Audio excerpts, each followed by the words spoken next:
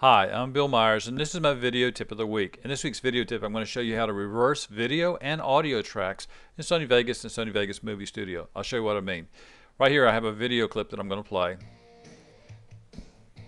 And you can see it shows motorcycles going over a leap and landing in the sand a little bit later. What we're going to do is we're going to reverse that clip so that instead of starting at the front here and landing in the sand, we're going to have them run backwards from the sand into the before the jump.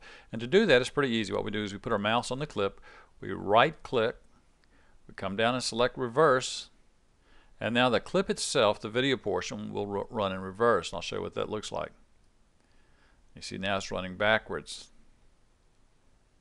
Now if we want to do the same thing to the audio, all we have to do is right click the audio track, select reverse, and it'll run the audio backwards, which can give us interesting effects.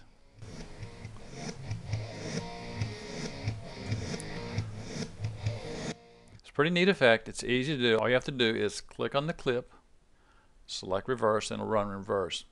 If you decide you don't like reverse, you can make it run forward again just by unclicking reverse, and it'll put it back in forward mode.